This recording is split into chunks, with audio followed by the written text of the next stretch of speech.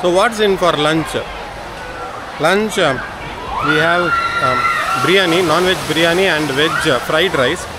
Apart from that, the snacks items like samosa, veg nuggets, chicken nuggets, and what else? Donut. The donut and French fries. So these were available. We actually didn't go for veg rice. We consume only vegetarian, but we didn't go for veg rice. Instead we took samosa and French fries and also veg nuggets. The price is reasonable, not too high. It is quite normal and when compared to the town or the interior Pondicherry. And this is 10 kilometers away from Pondicherry. So around 12 to 13 kilometers away from Pondicherry roughly. It's located in a place called Pattukannu, 10 eyes. Pattukannu is a Tamil name.